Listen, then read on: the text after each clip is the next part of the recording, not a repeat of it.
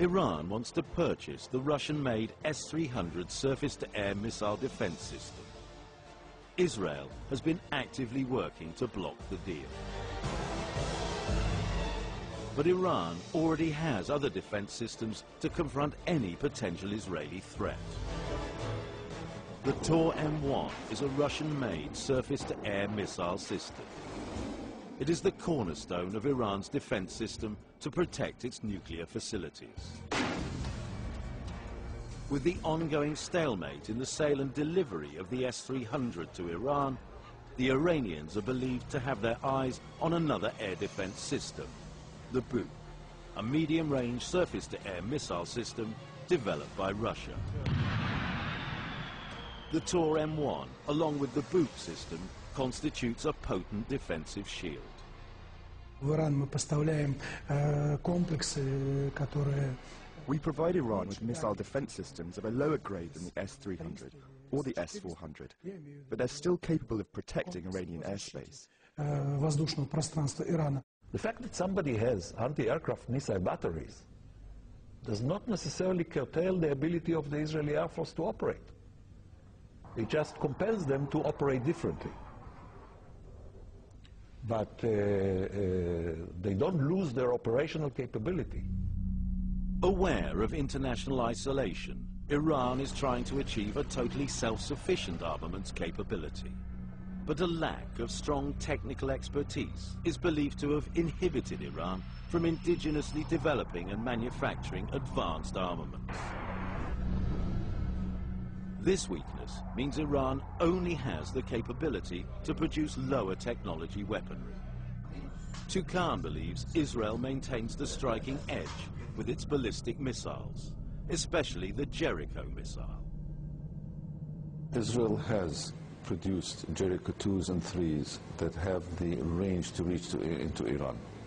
Now, if all things fail with using their aircraft, they obviously have the option of utilizing their ballistic missiles with nuclear warheads. Jericho 3 is the long arm of Israel. It has an estimated range of between 5,000 to 11,000 kilometers, depending on its payload. The Jericho 3 gives Israel nuclear strike capabilities within the entire Middle East. In his study, Toucan calculates Israel would need 42 missiles to effectively destroy the three main targets in Esfahan, Natanz, and Arak. The distance is something like 2,000 kilometers. The accuracy of 2,000 kilometers is not in meters, it could be in kilometers, in 1,000, 2,000 meters.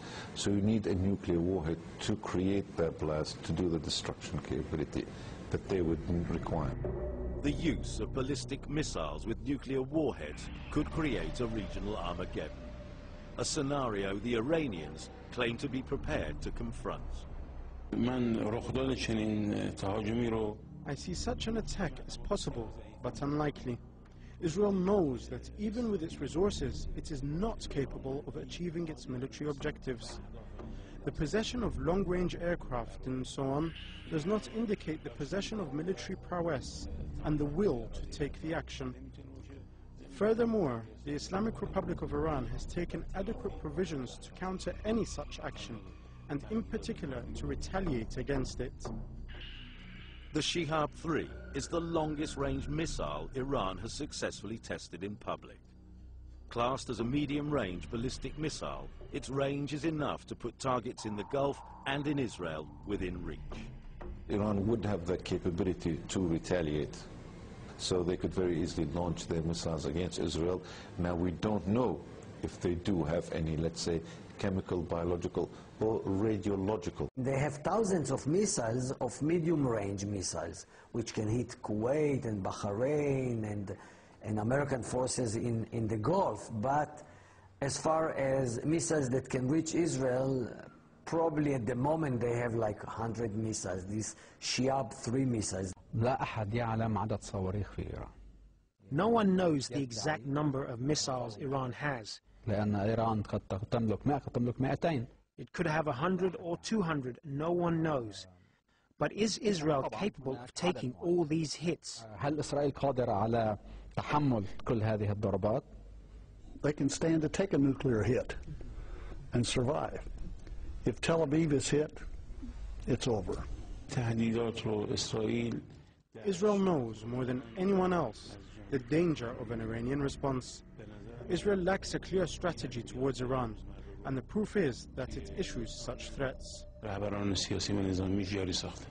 In June 2009, Israel's Minister of Defense, Ehud Barak, was in Washington to discuss the sale to Israel of the Vulcan Phalanx machine gun. The gun can fire 3,000 bullets per minute. It can shoot out of the sky short-range rockets, such as the type fired by Hamas from Gaza and Hezbollah from Lebanon. Israel is developing the Arrow anti-ballistic missile system with US cooperation. This is currently Israel's primary means of defense against long-range missiles, such as the Iranian Shihab-3 that pose a greater threat to Israel. The Arrow 3 anti-missile missile system is a longer-range upgrade to Israel's Arrow defense system currently in operation. It is designed to intercept incoming enemy missiles at higher altitudes and farther away from Israel.